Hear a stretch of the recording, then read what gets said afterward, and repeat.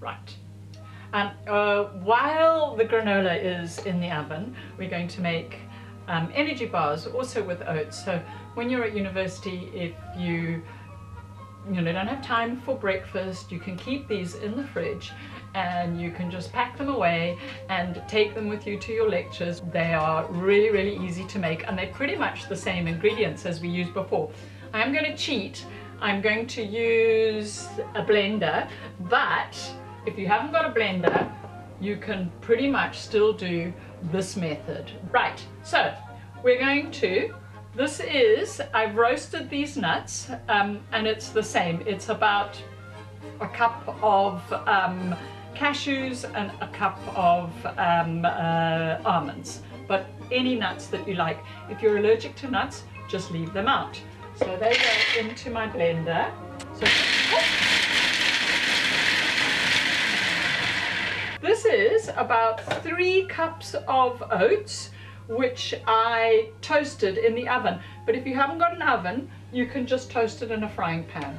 So this goes in there. Now these are vegan. So they are dairy free and they are vegan, so they are very good. You can put in a little bit of coconut for tasting.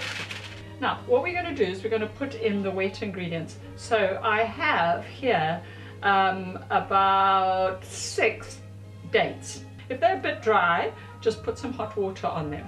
And so that goes in there. 2 tablespoons of coconut oil. In it goes. And then the last ingredient is any kind of nut butter. I like peanut butter. This one is cashew butter. Any kind of nut butter. A good old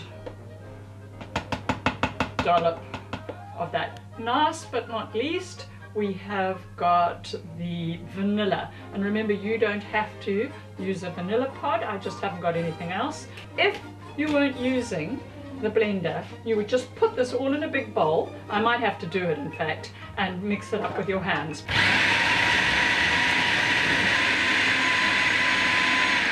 Okay, when it gets all stodgy like that, and it's all kind of in a clump, it is ready to be squished in. Now you don't cook this, you just put it in the fridge. If you want it a bit sweeter, you could put some honey, but you must remember that dates are very, very sweet. Now we are going to just dump it in here.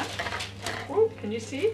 Oh, look at that. It smells delicious. And we are just going to, with your hands, nice clean hands that you've washed, we are going to squish it down, get it into the corners.